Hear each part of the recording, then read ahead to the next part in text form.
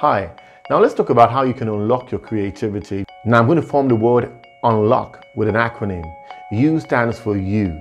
It all begins with you, understanding you, yourself, your uniqueness, what is special to you, your purpose in life, and how you're going to practically apply it in our world. N stands for nurturing.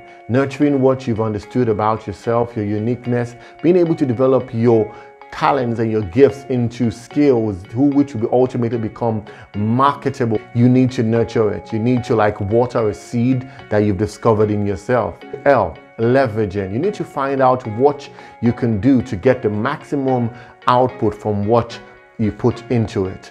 You can leverage on technology. You can leverage on other people's experience. You can leverage on other people's expertise so you can move forward. Technology, no doubt, is what the world is moving towards leveraging upon the most. O, you need to look for opportunities. Look for opportunities in problems.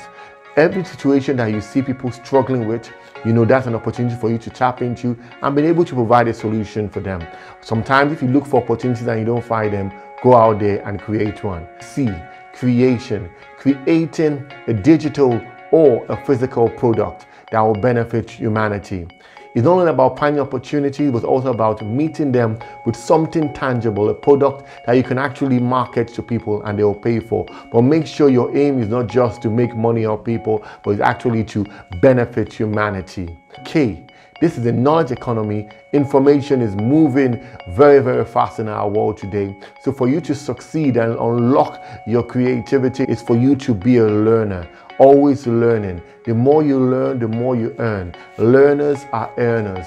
So keep on doing these basic things, understanding you, your uniqueness, and nurturing your gifts and abilities into marketable skills. Then also L, leveraging on technology, other people's expertise and experiences. O, looking for opportunities. If you don't find them, create opportunities for yourself. C, creating tangible, physical or digital products to market to our world today. And K, keep on learning new things.